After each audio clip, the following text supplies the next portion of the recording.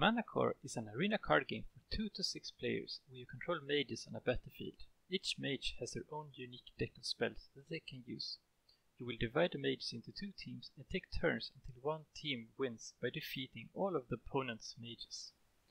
When you start the game, you first draft the mages. The first player is decided at random and starts by picking the first mage. The second player then picks 2 mages. Player 1 picks another 2 mages. Then the player 2 gets the last mage. To set up the game, you place the board on the table together with its 8 walls. Place the mage card next to the board with dices starting at 0. Place the decks and mana cubes next to the board as well.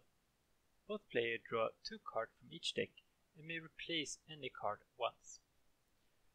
Player 1 places their 3 mages on the side of the board and gains 1 mana for each mage. Player 2 then places their 3 mages on the opposite side of the board and starts the first turn.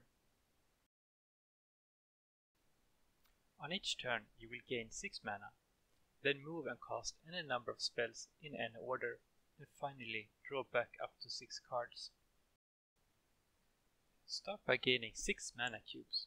Divide these evenly among your mages, so if you have 3 mages, each mage will get 2 mana. A mage can only store 6 mana, so any excess mana is removed. Each mage can move up to 3 tiles each turn. You can freely move through friendly mages, but not through walls or enemies, and not diagonally.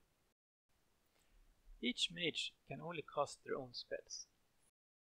First, pay the cost shown in the top left corner of the card. Next, find a target within the range shown in the top right corner of the card. It has to be in a straight line and not through walls or enemies. Finally, you will do the effect written on the card. For example, deal 2 damage will add 2 to the dice of the target. When you end your turn, you will draw back to 6 cards, so for each card you used, draw a new card. You may then recycle up to 1 card by discarding the card and replacing it. When a mage has received 10 damage, it is defeated. Remove the mage card, the mage token, and those cards belonging to that mage in your hand. Draw cards for the rest of the mages to compensate for the removed mage. Good luck!